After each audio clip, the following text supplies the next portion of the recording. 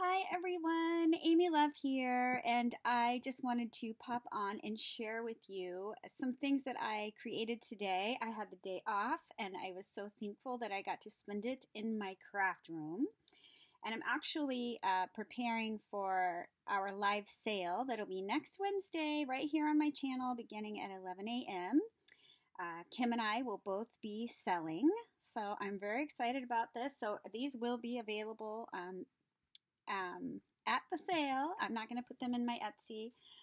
They will be available at the live sale next Wednesday. But these are appliques that I created using a bunch of snippets of beautiful things. And I have to tell you, I was completely inspired by Refunction Crafts. Her name is Carol. I'm going to put a link to her channel below.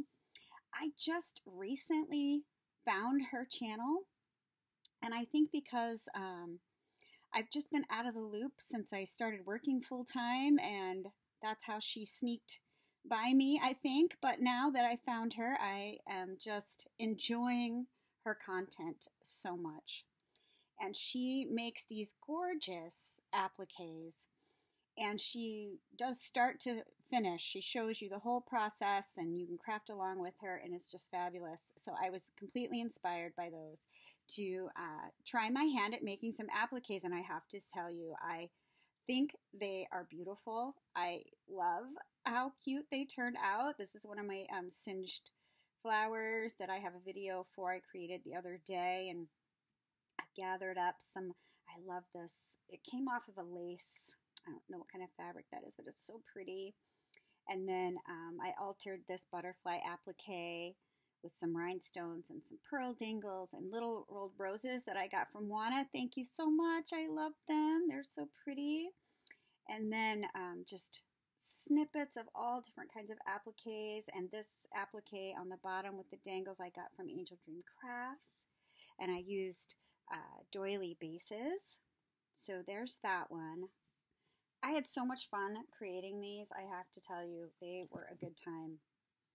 So here is another one that I created, and I used some Angel Dream Crafts bling, and of course there'll be a link to the store below.